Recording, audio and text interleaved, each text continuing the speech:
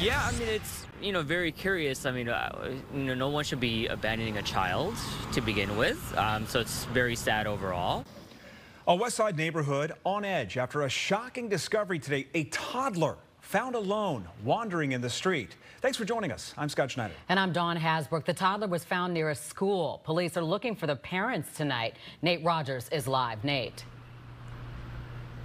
Yeah, that's right, Dawn and Scott. So many questions remain as Chicago police tell us nearly 5 hours later, the child has still not been identified. No one has even claimed the child just yet. Also for this neighborhood, many residents say it's bizarre that the child was found roaming right in front of the school.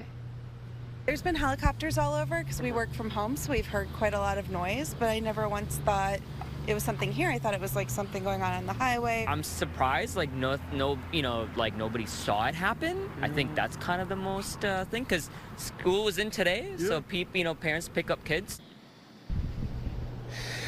Shock and awe here in Westtown. A toddler found wandering in the street, left unattended. The fire department was called to the area and says the child is 18 months old. It happened here at 1840 West Ohio Street just before 4 p.m. That's the address for Mansell Talcott Elementary School. Yeah, that's awful. And like I was saying, I feel like there's places where you can leave a baby without questions, that where it's safe instead of just abandoning it. I don't know. This is people walk around here all the time too, so I'm also a little surprised that someone could just leave a baby and not be noticed by lots of people. Now, police transported the child to Lurie Children's Hospital. We walked the neighborhood seeing if anyone knew or saw anything. The area is very family-oriented with lots of people out and about walking their dogs and enjoying the fall temps.